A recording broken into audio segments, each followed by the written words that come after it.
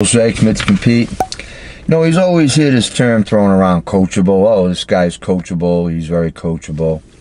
We want people who are coachable. But what exactly does that mean? In this video, I'm going to define coachable in one sentence. Okay? Here's the definition of being coachable. Okay?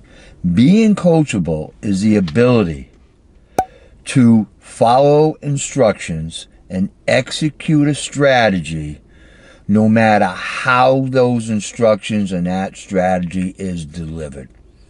Okay, and what that means is some coaches are going to be really nice and they're going to say, hey, can you do this? Can you do that? This is what we want to do. And this is what we like to do. Oh, you didn't do that?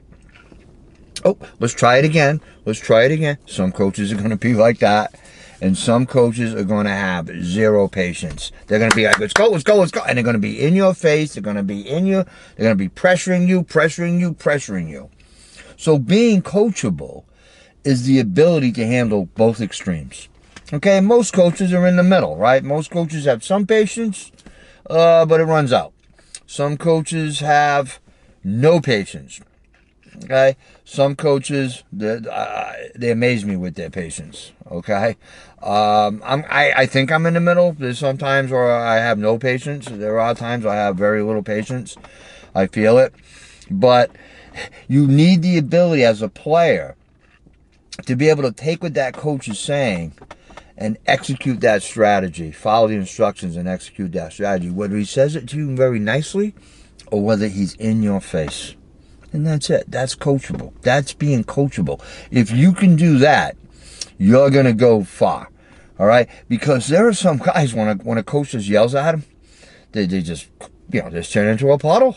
I've seen it. They just, and they're like, oh, man.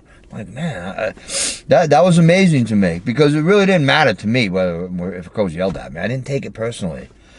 All right, I didn't take it personally. Okay, I've been thrown off the call. It's happened all the time. Okay, I mean not all the time, but it's happened. But it happens. Okay, coaches can be obnoxious, right? But you have to forget about how the message is delivered. Take the message and try to execute it, the strategy to the best of your ability.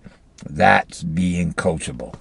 It's not going, oh, gee, that guy's a yell. I don't like playing for him. Oh, this is your coach. You want to get on the floor? You got to play for him. You got to follow his instructions, do what he asks you to do, execute it, and you're going to play. It's that simple.